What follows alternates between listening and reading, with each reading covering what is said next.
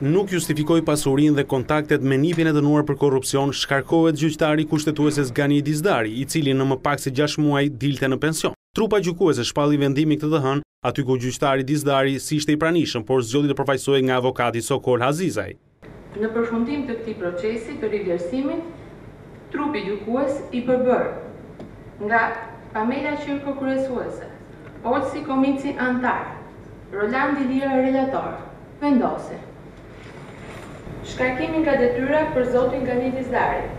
Vendimi arsyetuar me shkrim u njoftohet subjektit të rigërsimit, komisioneri publik dhe bashkuesve ndërkombëtar brenda 30 ditëve. Me shkarkimin nga detyrat të gjyqtarit Gani Dizdarit, Gjykata Kushtetuese praktikisht është jashtë funksioneve të saj, pasi ka numrin minimal të gjyqtarëve duke mbetur në 2. Në këtë gjykatë ka mbetur kryetari i saj Bashkim Dedja, i cili kaloi filtrin e vettingut, dhe antarja Vitore Tusha, e cila po ashtu ka kaluar vettingun. Ndërkohë gjyqtarja Tusha rezulton se ka mbaruar mandatin në kushtetuese, por ka zgjedhur të qëndrojë në detyrë deri në ardhjen e zvendësuesit. Duke mbetur në numrin minimal 2 nga 9 antar, Gjykata Kushtetuese nuk mund të krijojë as quorumin minimal të një kolegji, pasi duhen 3 gjyqtarë, ndërsa seanca dhe vendimet kjo gjykatë nuk merr prej më shumë se 6 muajsh, pasi nuk ka quorum. Nga kjo gjykatë, nga procesi ventingu deri më tani janë shkarkuar Altina Xhoxhaj, Fatos Lulo, Gani Dizdarit, Fatmir Hoxhaj, ndërsa është larguar me dorëheqje gjyqtari Besnik Imeraj.